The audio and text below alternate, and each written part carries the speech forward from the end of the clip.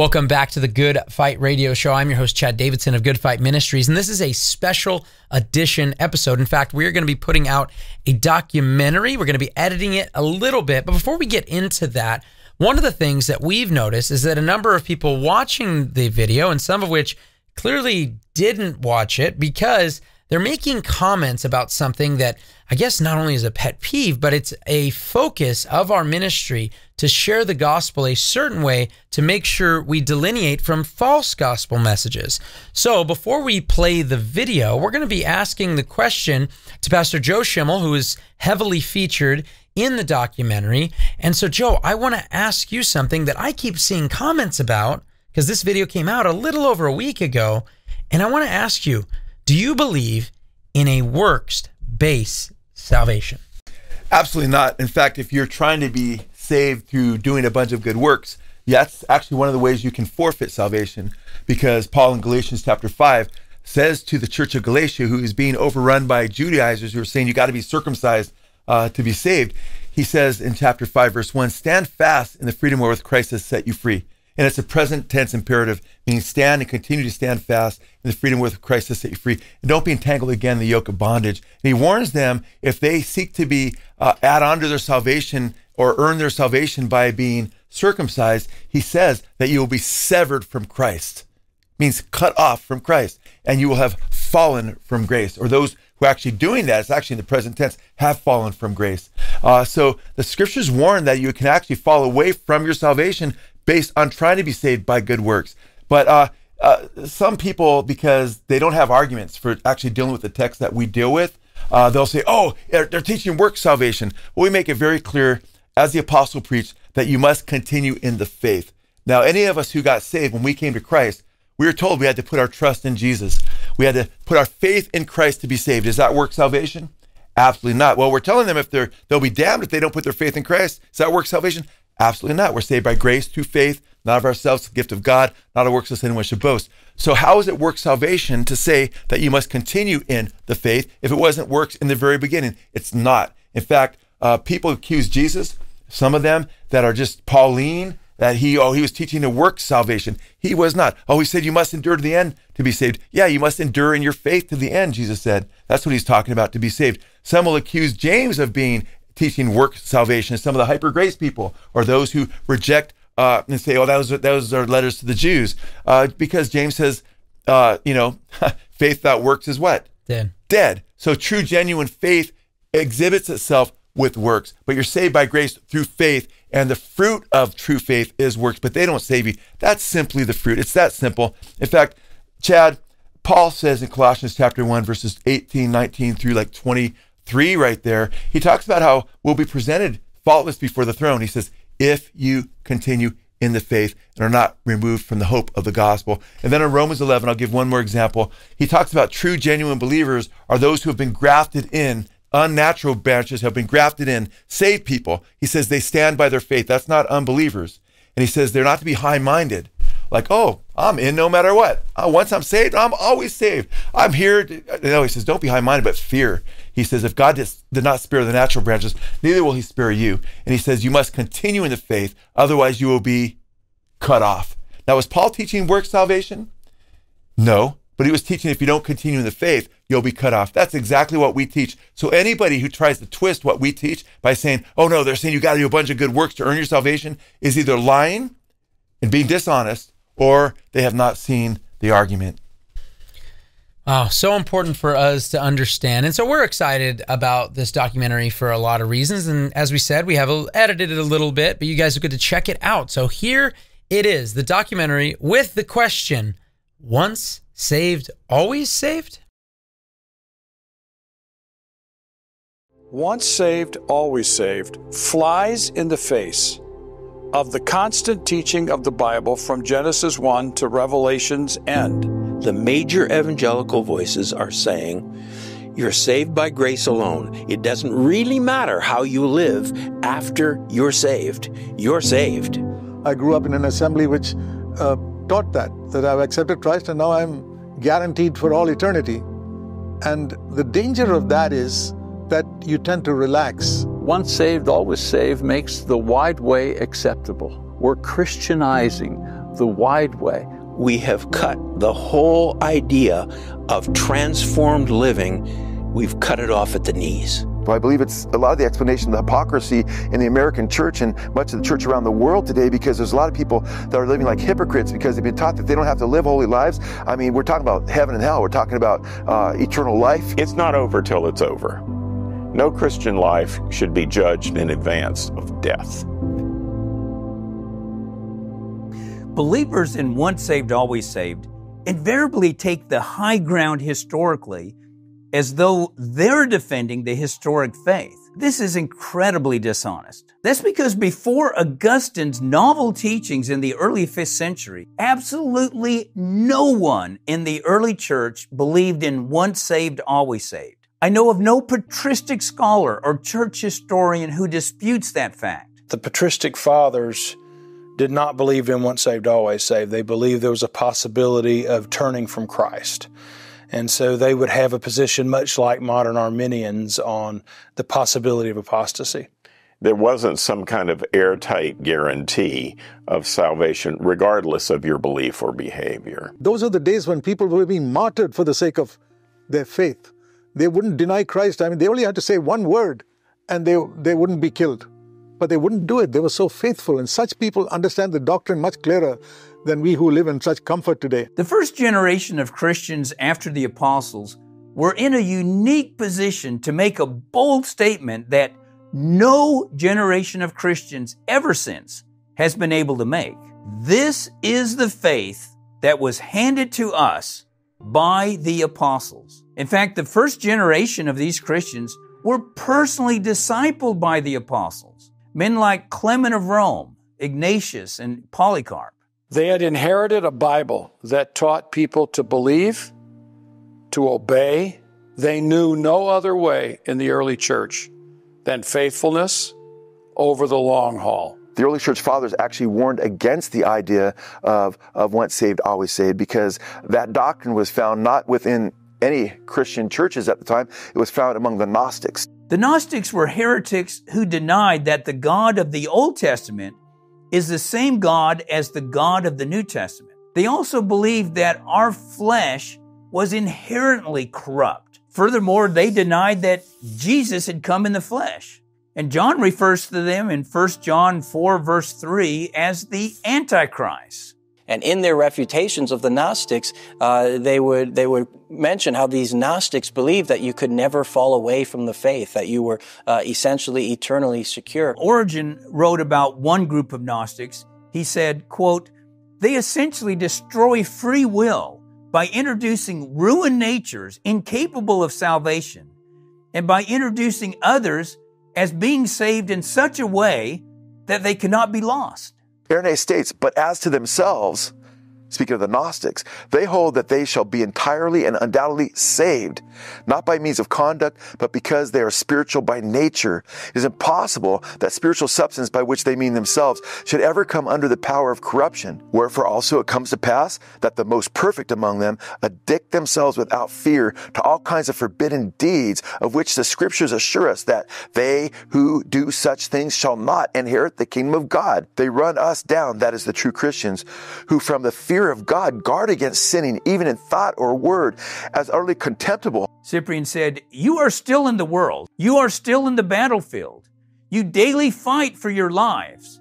So you must be careful that what you have begun to be with, such a blessed commencement, will be consummated in you. It is a small thing to have first received something. It is a greater thing to be able to keep what you have attained. Faith itself and the saving birth do not make alive by merely being received. Rather, they must be preserved."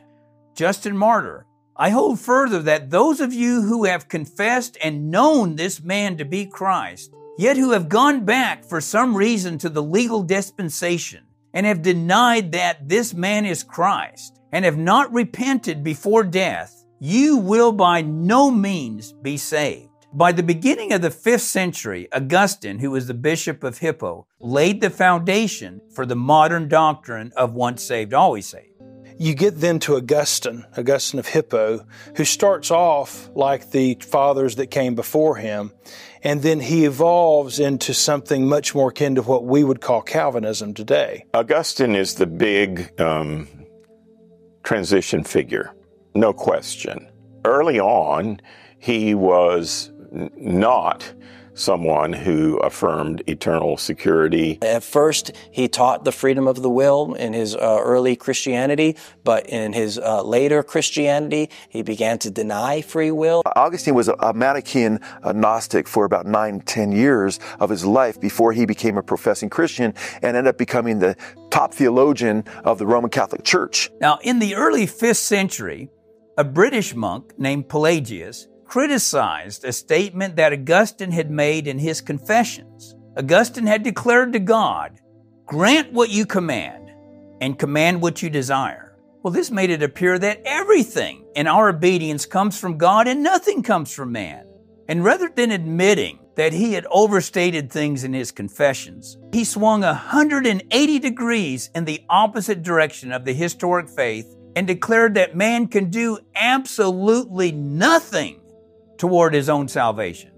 He said that every bit of our salvation comes from God, from our initial faith, our obedience, and our enduring to the end.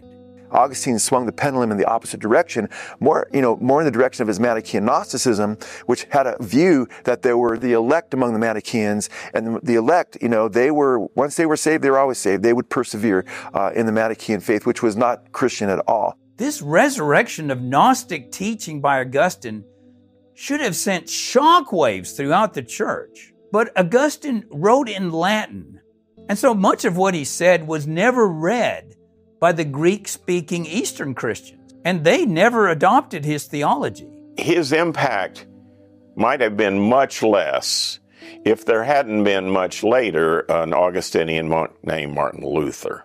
In the Reformation of the 16th century, you have Luther, who believes, just like the fathers on this, he believes that it is possible to commit apostasy. He actually comes against the teaching of once saved, always saved, but he did believe that there were certain people that were given the special gift, who were the elect, who would be given the gift of perseverance. His view of perseverance seems to be the same as Augustine, that we can never be sure in this life that we will be given the gift of perseverance until the day of our death. For Luther, there was the warning of final damnation for those who fell away and walked away from the faith. So it's really amazing. You have the once saved, always saved doctrine repudiated by the early church. The first 3 centuries of church history. You have Augustine picking it up from the Gnostics and bringing it into the church, but only teaching that the elect among saved people will persevere and no one knows who they are. And then you have it going to John Calvin. I think Calvin is one who takes it even further. I guess that's why we call it Calvinism, not Lutheranism. Once saved, always saved, as we know it today, actually stems back to John Calvin and his followers. He wrote his work of systematic theology entitled Institutes of the Christian Religion, which is largely built on Augustine's teachings. He says that his whole theology could be systemized by just quoting Augustine's teaching. The main difference between Calvin and Augustine is that although Augustine emphasized that we cannot know for certain until the day of our death that we are of the elect, Calvin emphasized that there are clear indications in this life. But it was Calvin who basically took that last idea that, the elect are given the gift of perseverance and said that all Christians, anyone who comes to Christ and receives him, has the gift of perseverance and will be finally and irrevocably and inevitably saved. So Calvin diverged from the tradition that came before him. He even diverged from what other Reformation leaders taught. But then after him, the Baptists, most of them, I'm Free Will Baptist, but most of the Baptists diverge with him from the Christian tradition. The Reformed Presbyterian tradition diverges with Calvin from the mainstream Christian tradition. But then when you look at the rest of Christianity today, they don't believe in once saved, always saved, or the certain perseverance of the saints. The majority of Christians in America or elsewhere don't affirm the idea of eternal security. That's just not part of their DNA. The whole Methodist denomination, I mean, the second largest Protestant denomination in America is the United Methodist Church. You have the Restoration movement, like Christian churches, Church of Christ. They're not Calvinist. The Anabaptist movement almost uniformly believes that it's possible for a true believer to apostatize from the faith. It would be an odd thing to accuse Lutherans, even, or Episcopalians of being Calvinists. So the vast majority of Christians do not believe in once saved, always saved. This has never meant total perfection or sinlessness. It has always meant faithfulness. The possibility of sin exists until Christ comes and we are transformed into His image. 1 John 2:1 is the answer to that. If anyone sins, it immediately says there is a possibility that you'll sin, but then you have an advocate with the Father, Jesus Christ the righteous. If you sin, you can go before the throne of grace boldly. It's a difference between falling in dirt and rolling in dirt. I've stumbled in the 30 years I've walked with God, but the Spirit of God had me to get up and get up quick. If I slip up, I'm careless perhaps sometime, my conscience convicts me. I say, Lord, please forgive me. But I take that sin more seriously because I don't want to hurt my Lord. Recognizing that believers will fail as the followers of Jesus failed in the Gospels themselves is a crucial understanding of the Christian life. We will have some good days and some bad days, but the pattern of our life over time is faithfulness and a steady growth. Do you expect your child to remain the same level, physically, intellectually, in every way, always doing the same foolish things? We want our child to grow. You'd be disappointed if your child is not growing emotionally, intellectually, physically, in every way. This is how the Christian life is, from glory to glory. That is God's will for us. Did you know that there are over 80 passages in the New Testament that warn Christians not to lose what they've got in Christ? 80. And most of them are ignored or overlooked or not preached about, but they're serious. In his book, Major Bible Themes, Louis Sperry Schaeffer, a strong advocate of once saved, always saved, he makes this statement: as many as 85 passages are listed by those holding the Arminian view as establishing the doctrine of conditional security. So he acknowledges the great weight of Scripture behind conditional security. We have warning passages in James and Peter and John. It's very difficult to think of any New Testament document that doesn't refute once saved, always saved.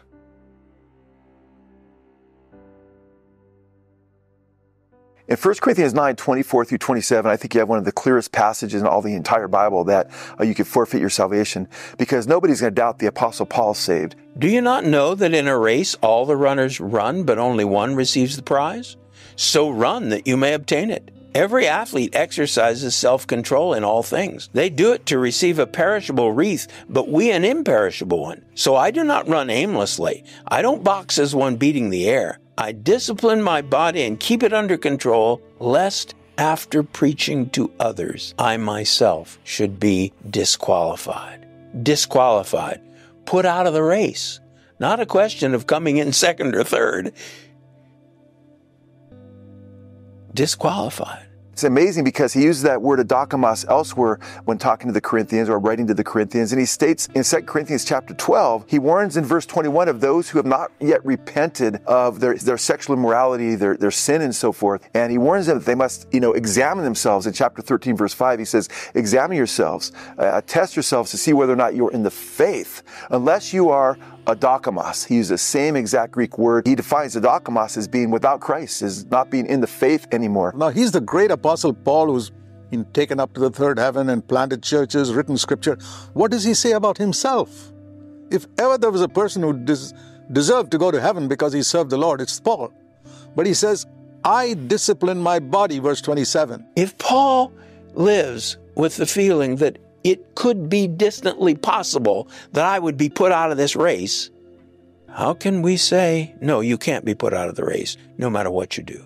And then he goes on to say, I'll give you some examples. Ignore the chapter division. In chapter 10, he says, remember the people who came out of Egypt, baptized into Moses in the Red Sea and all that? Nevertheless, verse 5, with most of them, God was not well pleased, and they were perished in the wilderness. He's connecting to that with what he just said, that I could be disqualified. And verse 11, these things are happened to them as an example and were written for our instruction. Here's the important thing. The one who thinks he stands, let him be careful, lest he does not fall.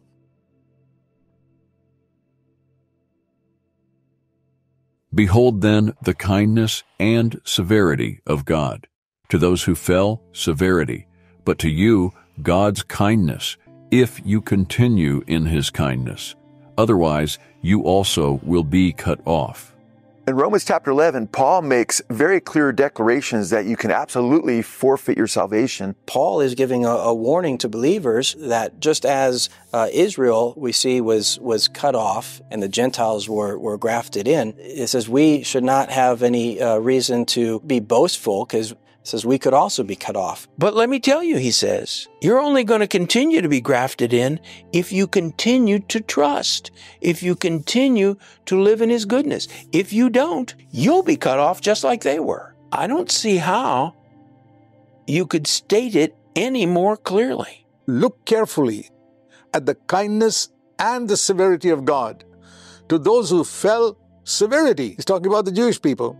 But to you, kindness, if, there's a big if you continue in his kindness. Why does the Bible use the word if? It should, if it's once saved, always saved, it should say, when. There's no if, ands, or buts about it. It's a guaranteed thing. He says, don't be high-minded or conceited, but fear. For if God did not spare the natural branches, neither will he spare you. The problem for the once saved, always saved crowd with this verse is that they say it's impossible to fall away. And if it's impossible to fall away, then there's no reason to fear at all. Some once saved, always saved people are saying, well, Paul's just kind of warning the Gentiles corporately.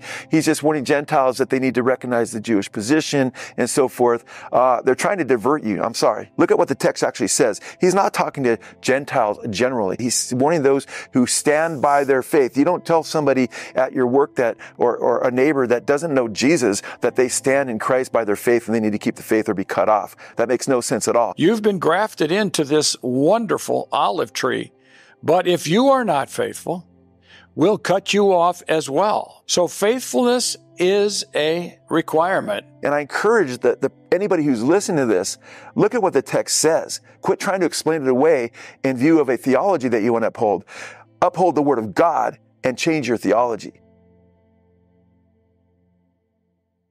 Hebrews has at least a dozen passages that refute once saved, always saved. Chapter 6 and 10 seem to just say bluntly, you can lose your salvation.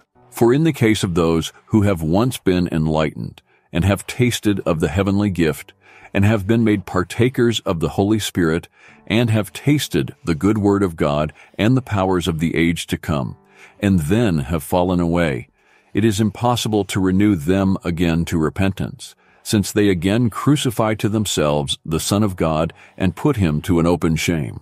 Hebrews 6 is another, I believe, just categorically clear passage that teaches that people can once be saved and actually forfeit salvation. There are three popular responses by proponents of eternal security to the warning passages. The first is, these are not true believers that are being addressed. The second is, these texts are not talking about the loss of salvation, they're talking about the loss of rewards. The third is, God is using these warnings to get believers to persevere, even though He knows they cannot help but persevere. The book of Hebrews is very clearly written to Christians. That's clear on every single page of the book of Hebrews. It's very difficult to say that one who has been enlightened and tasted the heavenly gift and made a partaker of the Holy Spirit and has been sanctified by the blood of Christ and is a brother, it's hard to say that those people have never been genuinely converted.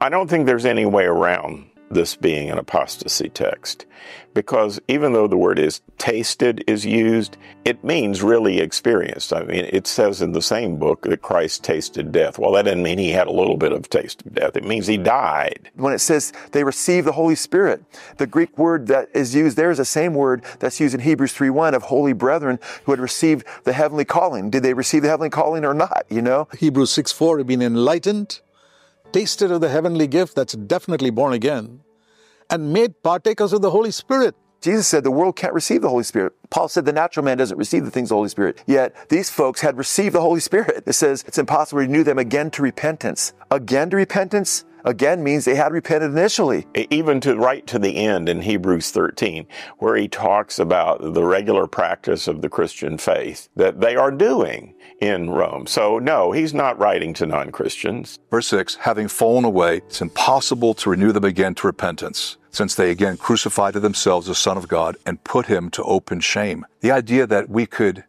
be beyond retrieval reminds us of Proverbs 29. Someone can be rebuked and stiff-necked. After so many rebukes, he can get to the point where he's broken beyond the possibility of change. That's a scary passage. Every day that you sin is a day that you are getting closer and closer to that point of reprobation. You can't keep on living in a way that hurts him, that crucifies him again. You can't do that. Think about it this way. Every sin is a sin for which Jesus had to die. How could you ever take a laissez-faire view of your sin once you knew that? You helped crucify Christ. And that's why in Hebrews we hear about the apostate re-crucifying Christ by the sins that they were committing of rejecting and turning away from Christ.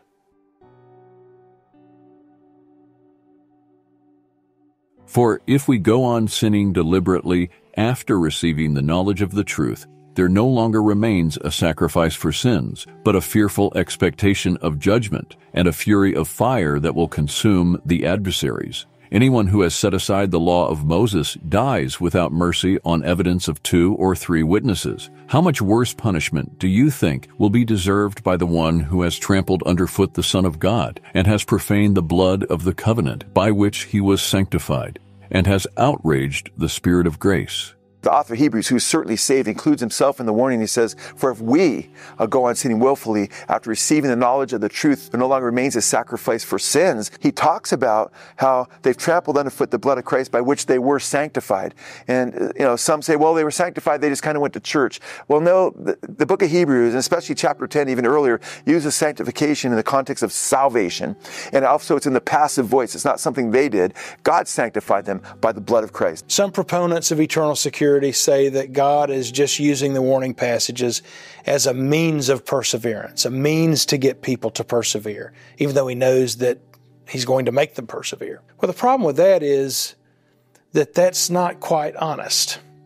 If I am a teacher and I have already decided in advance that all my students are going to pass the course, and if I say, you must study or else you will make an F in this course, that is disingenuous. If they were predetermined not to be saved from before the foundation of the universe, then there's no point in warning them about apostasy because they couldn't do otherwise. No, these are real warnings to real Christians because there really is real spiritual danger for them. And he says if people disobeyed the law of Moses, died without mercy, with 2 or 3 witnesses bearing witness to them, how much severer the punishment will be for those who have trampled underfoot the Son of God and treated the blood of the covenant by which he was sanctified as unclean and has insulted the Holy Spirit. It's an a fortiori argument. If the Old Testament people of God could lose their salvation, given the greater privilege we have in the gospel, how much more severely would God deal with us? You get this greater to lesser again, which we've been seeing over and over again throughout the warnings in the New Testament, that we're not to say, well, we're not under the law, so therefore we can commit apostasy. Over and over again in Hebrews chapter 2, Hebrews chapter 10, Hebrews chapter 12, it's even worse to fall away under grace. So this text rules out the loss of rewards view because it says that the one who turns from Christ can only expect a fearful expectation of judgment and a fury of fire that will consume the adversaries. That is not the loss of rewards. Verses like this would put the fear of God into my heart, even as a Christian, that I have an obligation and a responsibility towards God as a Christian. There comes a time when the heart can be hardened, the heart becomes unwarmable, and the will becomes unwilling because of a persistent pattern of sin that allows us to drift away from the dock of Christ in His salvation. Most Arminians believe that sin can directly cause apostasy. However, Reformed Arminians like myself believe that sin hardens your heart. It doesn't lead directly to apostasy, but it can lead to a hardening of the heart, whereby you harden your heart against the conviction of the Holy Spirit. Then that union with Christ that comes by faith alone can be broken, and you can commit apostasy. And that when you do that, it's irremediable. I tend to believe that those who are worried about whether they have committed the sin of apostasy are safe. Well, who is it saying it's impossible to renew again in repentance? Not everybody that falls away. The scriptures are very clear that branches were broken off, Romans 11, can be grafted back in again. James chapter 5, that if you bring one who has turned from the truth back, you'll save a soul from death and hide a multitude of sins. The prodigal son came back and he was lost, but now he's found. He was dead, but now he's alive. That's all over the scripture. I think the ISV brings it out really, really well because it brings out the present tense participle so long as they continue to crucify the Son of God afresh. If people are hell-bent on hell and rejecting Jesus, yeah, the author of Hebrews warns you can harden your heart so much in chapter 3 where you can fall away from the living God and you don't hear His voice. But that doesn't mean His voice wasn't there. It is there, but it's you tuning out His voice. If we find in ourselves a numb heart, a cold heart, a desire not to obey, we should take heed to these warning passages and turn our hearts toward God until we hear the voice of God again.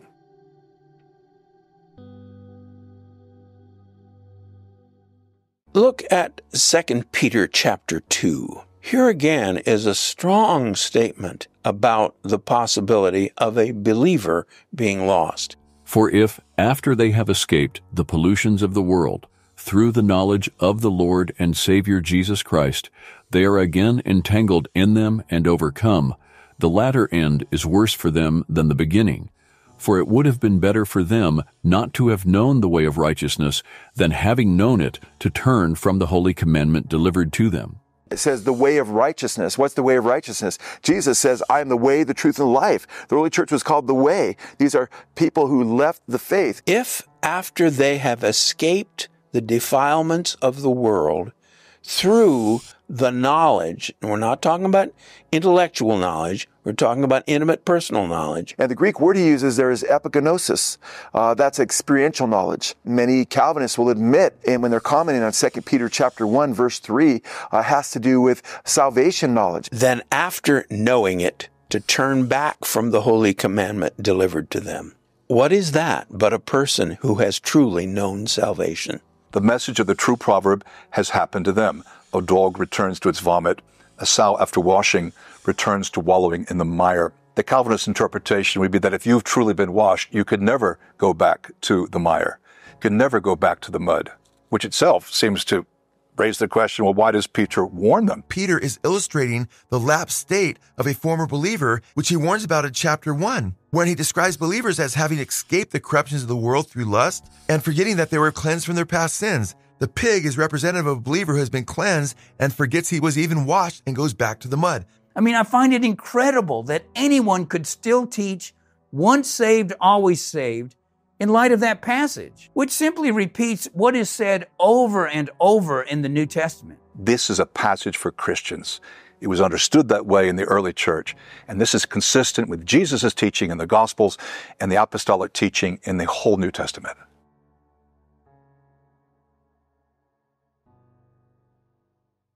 James is yet another incredibly clear passage about forfeiture of salvation, a strong warning. And James in chapter 5, verses 19 and 20, he says, brethren, he's talking to brethren, genuine believers. And he says, brethren, if any of you turn from the truth, in other words, they're in the truth, and one converts him back, he'll save a soul from death and hide a multitude of sins. They'll say, well, it's just about him, not really his soul. But you know what? That word suke is used one other time in the book of James in relationship to the truth and salvation. And that's where James says to receive the word engrafted, which is able to save your souls, your suke. So we're talking about spiritual salvation here, which can be lost, as James points out. But the one who endures to the end, he will be saved. Many try to take that text and try to get out of it by saying, Jesus right there is talking about enduring to the end of the tribulation. If you live through the whole tribulation, then your body will be saved. That's not the context. The context there is on the heels when Jesus makes this declaration. It's on the heels of Jesus' warning in verses 9, 10, 11, and 12 that many will fall away from the faith and they'll be seduced by false Christ and false prophets. Many false prophets will arise and mislead many people, and lawlessness or sin is going to increase. And the love of many of Jesus' disciples will become cold towards the Lord and warm towards the world. But the one who endures to the end, in the context it means the one who endures in love for Jesus Christ fervently until the end, will be saved. Does it mean those who don't endure to the end will also be saved? Then we are going against the words of Jesus Christ. A similar passage is Matthew 10:22, where Jesus says, "And you will be hated by all for my name's sake, but he who endures to the end will be saved." Here Jesus is talking to believing disciples, people who have already been saved. And he's alerting us to the persecution and trials we will face as his disciples. Yet he warns us we must endure faithfully to the end in order to be saved. In that same teaching of Jesus, he says, if you deny me before men, I'll deny you before the Father who is in heaven. He says, don't fear men who could destroy your body, but fear God who could destroy your body and soul in hell. So Jesus is giving us salvific warnings here, and I think it's very important that we understand that. Revelation 3:5. If you overcome, you'll be clothed in white garments. I will not erase your name from the book of life. Now just look at this possibility that your name can be erased from the book of life. Yes, you're Christians now, but if you do this, this, and this in terms of belief and behavior, well, your name can be erased from the Lamb's book of eternal life. They say, oh, my name's in the book of life, will be there forever. Well, is Jesus telling a lie here? Is he making an empty threat? If you overcome, your name will never be erased from the book of life. What if you don't overcome? Now, it's interesting that some people seek to wiggle out of this solemn warning, and they imagine that the book of life is made up of everybody who's ever lived. However, we know from Revelation chapter 17, verse 8, that the names of the lost were never written in the book of life, and the warning therefore could only apply to apostate former believers. It says in verse 6, he who has a ear to hear, he who is willing to listen to the truth and face up to the facts, let him hear it.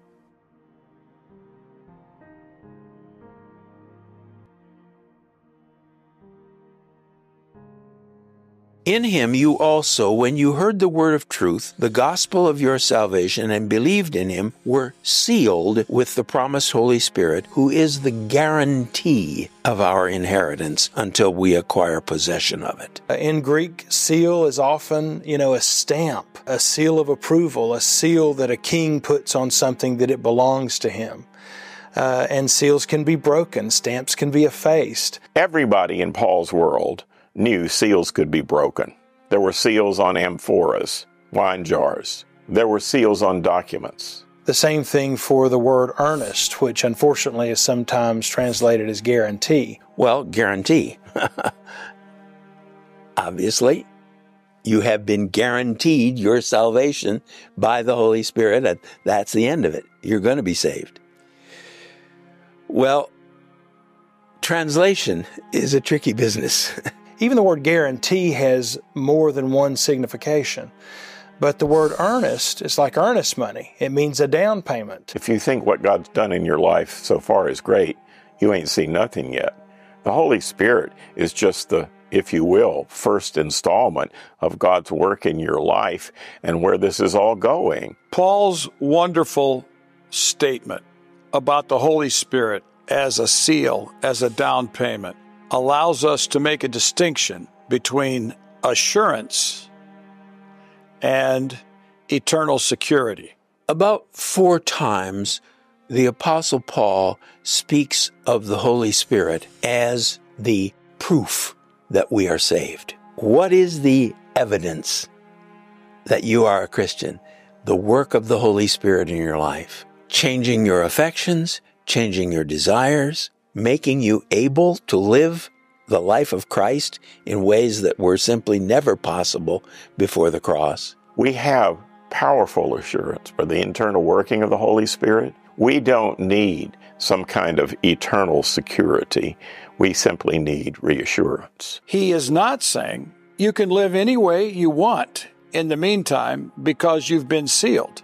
That would never be consistent with the teachings of Paul. Paul goes on to warn the church of Ephesus that they practice immorality and wicked sins. He gives a vice list. He says, "Know for certain, don't let anyone deceive you," he says, because a lot of people are deceiving people on this, "let no one deceive you by vain words, because of these things you will not inherit the kingdom of Christ." The same thing you have in Ephesians 1:13 and 14 about being sealed by the Holy Spirit, you have in Ephesians 4:30. But in Ephesians 4:30, it also says, not only are you sealed by the Spirit, but that you can grieve the Holy Spirit. So we've been sealed in the day of salvation, but then he warns us not to grieve the Holy Spirit. And Paul is taking a reference there from Isaiah chapter 63, verse 10, when they were going into the promised land, but they grieved God's Holy Spirit, and they became his enemies, and he wiped many of them out. And so we have to be very clear that you can do despite to the Spirit, like it says in Hebrews 10. If we grieve the Holy Spirit, that's grieving away the means of our salvation.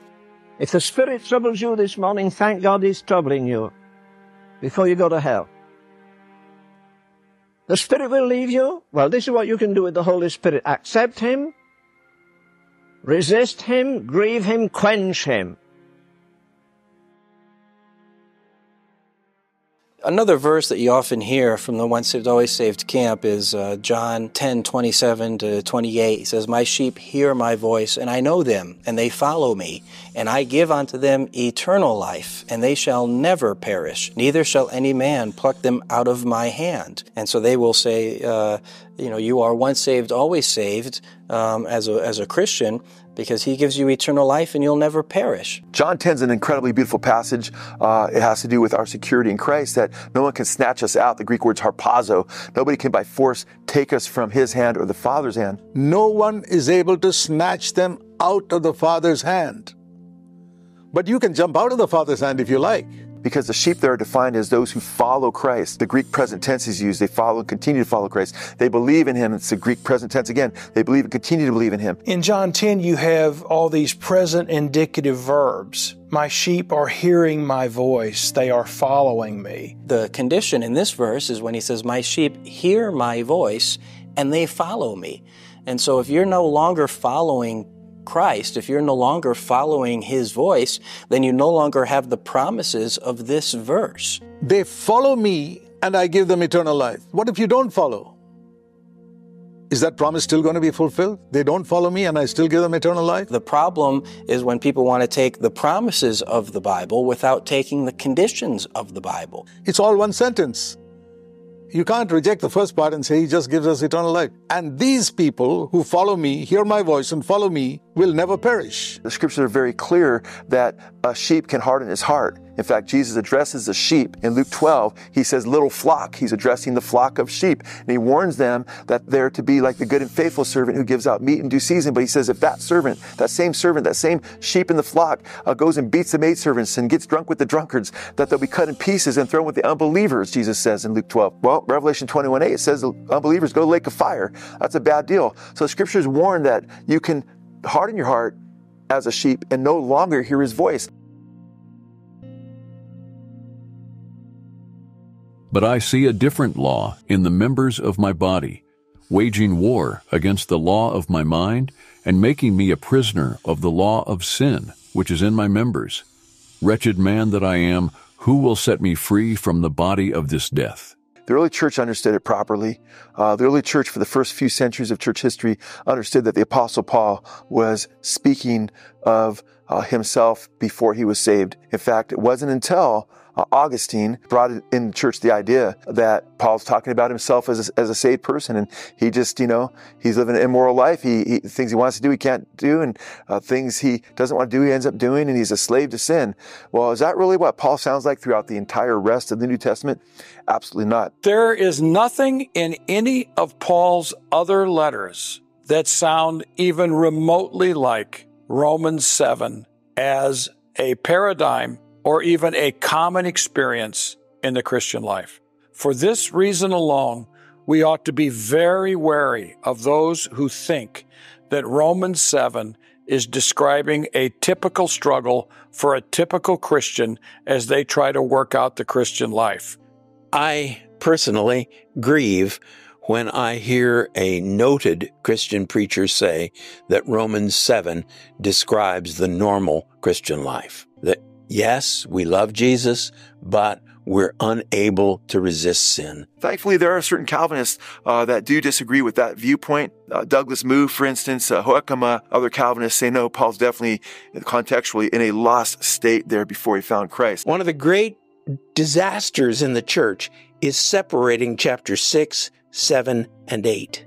They must be read together. After Paul cries out to Jesus and says, and at the end of Romans 7, who will save me from this body of death? But when you go to chapter 8, Jesus is the one that gives him deliverance. Chapter 8 provides an amazing, glorious victory of the Christian over these kinds of temptations. They receive, like Jesus did, the Holy Spirit to attend their ways and to empower them to do what God calls them to do in this life. We read in Romans chapter 8, the first few verses, that the law of life and spirit gave him victory over the law of sin and death. Now he's under the new covenant. He's not in the Romans 7 state anymore. So, is it possible for us to defeat sin? For me, no. But the Holy Spirit in me can. And so those injunctions that Paul gives so strongly in Romans 6 are possible, but they're possible in the light of Romans 8. Chapter 7 seems to be a digression where Paul is talking about the experience of trying to live a victorious Christian life in the power of following the law of Moses.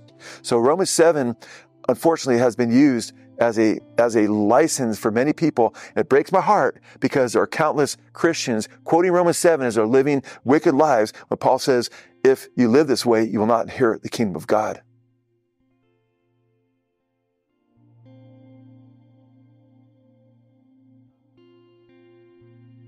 And these whom he predestined, he also called. And these whom he called, he also justified. And these whom he justified, he also glorified. Calvinists actually call this the golden chain, that, those who are called, and so forth, all the way to glorification. I agree with John Wesley, who stated that Paul's not saying that everybody that was called is justified, that everybody that's justified ends up being glorified. He's just showing how God works in salvation. Paul does not affirm, either here or in any other part of his writings, that precisely the same number of men are called, justified, and glorified. He does not deny that a believer may fall away and be cut off between his special calling and his glorification. Romans 11:22. He only affirms that this is the method whereby God leads us step by step toward heaven. Even when you look at the so-called steps and these links in this golden chain, not any one step guarantees the next step. The Bible says many are called, but few are chosen. So just being called doesn't mean you're going to automatically be chosen. Peter says in 2 Peter 1:10, to make your calling an election, which is you're being chosen, make it sure, ratify it. And the context there is continuing in the faith. So that doesn't guarantee that you'll be justified. And those who are justified, they can't say, well, I'm for sure going to be glorified automatically. Scriptures say in Hebrews chapter 10, verse 38 and 39, the just shall live by faith. But if he draws back, he's not going forward in that chain, now he's going backwards, my soul will have no pleasure in him. There's one thing in that list that's missing from that list. That would be you. What Paul is saying is no external circumstance or external person, not even a demon, not even an angel. Advocates of once saved, always saved propound this verse as though Paul followed his question with the words, shall adultery or murder or theft or fornication or covetousness or lying? In other words, no matter what our sins may be, They will not separate us from God's love. Yet that's not what Paul said. He followed his question with these words: shall trouble or hardship or persecution or famine or nakedness or danger or sword? Now those are not sins. Those are things that Paul and his other faithful Christians were suffering. It's a serious travesty in the church right now that the most popular message ever preached, the Sermon on the Mount, has in many churches fallen by the wayside because it's considered legalistic. Many people have difficulty with the Sermon on the Mount. They will look at what Jesus is saying there and they will say, well, that's impossible. Moses said, you should not murder. But Jesus said, if you hate someone in your heart, then you commit murder in your heart. For if you forgive men their trespasses, your heavenly Father will also forgive you. But if you do not forgive men their trespasses, neither will your Father forgive your trespasses. Now, if once saved, always saved is true, then that statement is false.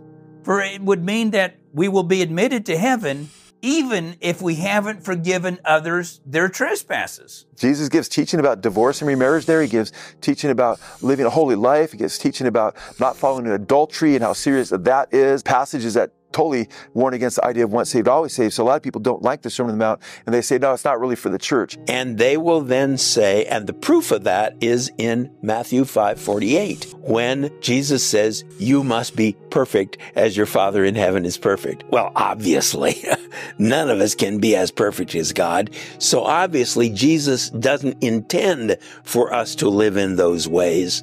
We hear this, be perfect as even your heavenly Father is perfect. But what is he talking about? I like to say a text without a context is just a pretext for whatever you want it to mean. Matthew 5 does not end with be perfect as a summary of Matthew 5:17 through 48, but as a crystallization of the love of God for all people visible in the sun and the rain falling upon all people. He does not only love those who love him. He does not only love those who love him back. His love is perfect. It is complete. And that's the sense of the Greek word there. Teleos means perfect or mature or complete. Those are the three basic meanings of that word. When Paul uses language like this, for example, in Philippians, he's actually using another point on the spectrum of words of what telos can mean. Namely, he's talking about growing up, becoming mature in Christ. So the word doesn't just have one meaning, i.e. perfection. It has a spectrum of meanings ranging from goal, completion, perfection, maturity. And the idea of our righteousness surpassing that of the Pharisees, well, that just can't be done. But this ignores the interactions Jesus has with the Pharisees. The Pharisees were disciples of Moses. They followed the law of Moses. But on the inside, Jesus said they weren't cleansed, that they appeared righteous on the outside, but inwardly they were filthy. And so Christianity is about that inward purity. The righteousness of the Pharisees was not something that was, wow, unattainable. It was below the minimum accepted standard. The disciples were supposed to preach the gospel to all the nations and to teach them to observe everything that he commanded the disciples to follow, which would be the Sermon on the Mount. And that's how we're supposed to be discipling people. We cannot dare jettison Jesus' teaching and claim to be New Testament Christians. When the Sermon on the Mount ends, Jesus gives a little story that we sang as children, that the wise man built his house upon a rock. It was actually a very serious story by Jesus, an image to say at the end that the wise person is the one who hears these words of mine and does them. It is absolutely disastrous to read the Sermon on the Mount as if Jesus is saying, this is the intense righteousness that God wants and you'll never fulfill it. No, that is not at all what Jesus does. It is for people who are already disciples, and Jesus says to them, this is what following me looks like in the kingdom of God. We are to be holy. We're to strive for that quality which sets us apart from the world. And that is not an option. If we're not going to do that, we're not going to make it. This is what Jesus is teaching. So the Sermon on the Mount is discipleship for those who want to follow Jesus into the kingdom of God.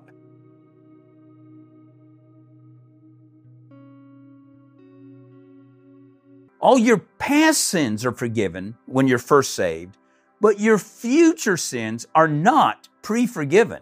In other words, you start with a clean slate, but you can muddy that slate again.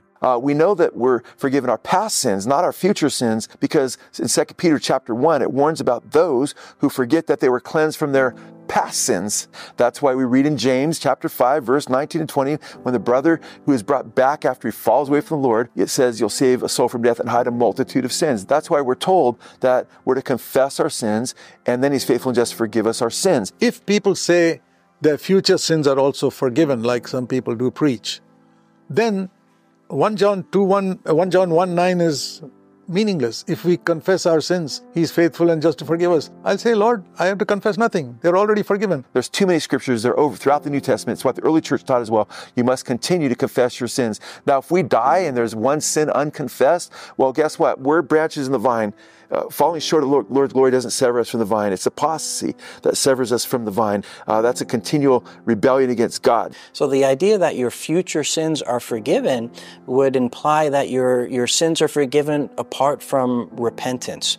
Now, if you sin in the future, there is forgiveness for those sins if you repent. And what sin in the life of the Christian can do without repentance is get in the way of receiving the ongoing forgiveness that Christ has already provided. That's the way to look at it. Our sins are taken care of at the cross by Jesus Christ.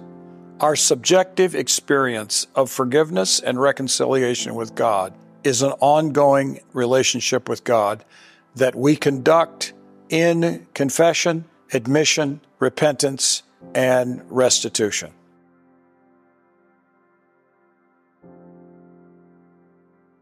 I think there's a real false dilemma between you either believe in once saved, always saved, or you believe that you're saved by your works. There is no righteous act that I can commit that would give me status with God. There's nothing I can do that would save me from the condemnation of my sins. We are saved by faith. What does give us standing with God? The blood of Christ. Nothing else but the blood of Christ gives us standing with Him. Justification is by faith. That means a person is declared righteous by God on the basis of Christ's sacrifice, of what Christ has done for us. So it's not about getting something the old-fashioned way by earning it. It never was. Salvation is by grace and through faith. But those who are saved because of the grace of God are transformed into agents of good works in this world. Obviously, good works are part of the process of being sanctified. In fact, Ephesians says that we were created in Christ Jesus for good works. If we're justified by faith, which is a living faith that results in works, it's not works that justifies us. Works are just the evidence of living faith. And as long as we are in the faith and we have the faith, then we have the promises of faith, like eternal life and the forgiveness of sin. Salvation has three tenses. I have been saved, I am being saved, I shall be saved. And until you get through all three tenses, the situation is not resolved. Justification by faith does not mean that there is a locked door behind us. Justification means that people have been launched into the kingdom of God and they are now called to follow Jesus. If they choose to walk away from Jesus, it is because their faith has collapsed, that they've chosen to walk away. Those who are in Christ, filled by the Spirit, do what the law wanted them to do and even more. So no, good works do not save us. On the other hand, salvation that does not issue in a transformed life has missed the whole point.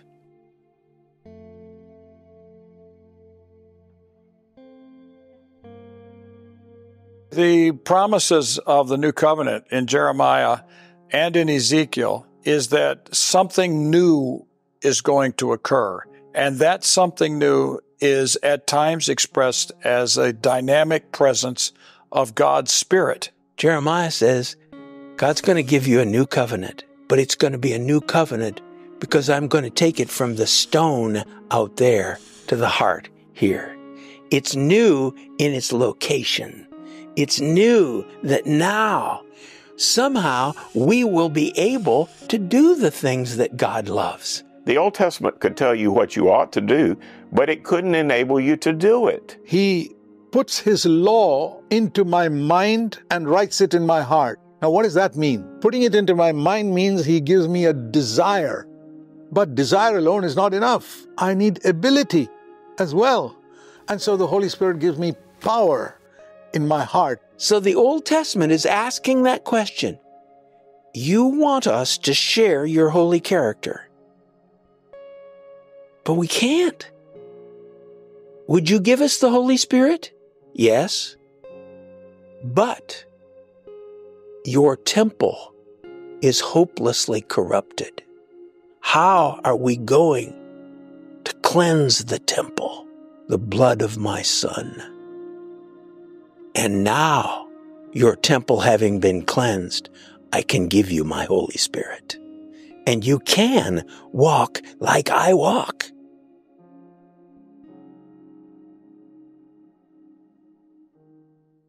And do not fear those who kill the body, but cannot kill the soul. But rather fear him who is able to destroy both soul and body in hell. Those words were not spoken to unbelievers, but to his disciples. A lot of New Testament scholars, if they're asked the question, does the fear of the Lord in the New Testament play any role in our salvation or sanctification, would probably dismiss that out of hand and say, no, of course not, Yet they're missing a whole lot of scriptures. We're told to perfect holiness, which is sanctification and the fear of God. Author of Hebrews in chapter 4, verse 1 says, let us fear lest we fail to enter the rest. I meet people all the time tell me they don't fear God. I'm afraid for someone that says that. Believing in conditional security helped me stay on the straight and narrow. It helped me keep a conscience that was sensitive to the convictions of the Holy Spirit. This once saved, always saved doctrine just destroys the fear of God. I see so many Christians who are frustrated because they're trying to live God's way and have their own way at the same time. It won't work. People are taught that once you're saved, you can rebel against God and you can live like hell and still enter the kingdom of heaven. That is a lie from the pit of hell. I've got to tell the truth. And if we do not get serious about it, many of us, we're going to perish because we want to believe a lie, and we will heap unto ourselves these false teachers that will itch your ear. We're not debtors to the flesh to live after the flesh. For if you live after the flesh, you shall die. But if you through the Spirit, the power of the Holy Spirit, crucify or put to death the deeds of the flesh, you shall live. That's a warning, but also a promise that you can have victory over the flesh. Read the early church fathers. These guys were being martyred for the faith and not giving in, and were walking and living holy lives, And it's really clear in Scripture that we can live a victorious life. In fact, we're expected to as believers. A holy life is very possible. Jesus said, or the Bible says, He never allows you to be tempted above what you're able to bear. He always provides a way of escape. Take seriously the warning to flee sin or resist the devil or don't quench the work of the Spirit in your life. He said, to be my disciples, you must pick up your cross and deny yourself. In other words, you can't be swept away by dopamine. Put your feet down and say, what am I doing? I'm not going to let people lead me to hell by living a wicked life that I refuse to repent of because they told me I can't have victory. You can have victory. The victory is in the power of the Holy Spirit through the Lord Jesus Christ, who will give you power to live a holy life. Walk in the Spirit and you will not fulfill the desires of the flesh. Simply seek the Father and walk in the Spirit and you will have victory. What happens is that as that happens, as love, joy, peace, patience, kindness, goodness, and self-control happens in your life, well then increasingly you don't want to sin. So we always fall short of God's glory. But it's one thing to say, you know what, I'm not perfectly like Jesus yet. It grieves my heart. Help me to be more loving and more like Christ. It's another thing to be living a life in rebellion to God, purposely committing adultery and drunkenness and theft and lying and hating on people and not really repenting, but saying, hey, I'm sorry, Lord, but continuing to walk down that road. That's not true repentance. Jesus preached repentance. He preached repent. Change your mind, change your life. If you don't change your mind, you can't change your life. God is calling us to change our mind. And repent means a turning about. It's like the military term on the parade ground when you say about turn. They turn 180 degrees and face the other way. Repentance is turning to Jesus Christ in faith, a change of heart, a change of mind, which leads to a change of lifestyle. The word metanoia, repentance, means an actual turning away. It doesn't have to do with how you feel about it. I mean, you might feel guilty or you might not feel guilty. It depends on how anesthetized your conscience is. It is no longer running down that broad road that leads to destruction that Jesus said many people are on, but it's having a change of heart and a change of mind, whereby I turn to the Lord Jesus Christ, who's the way, the truth, and the life. He's the narrow road. In light of all this discussion about once saved, always saved, and the genuine possibility of apostasy leading to dire consequences and eternal judgment, I believe that we should fall on our knees before God for His grace. Genesis to Revelation. Bottom line, God hates sin, but He has given us free will, and there will always be consequences, either way we choose. At the end of the day, it's no one's fault but our own if we miss heaven. No one has an excuse because they will not give diligence to what is already written.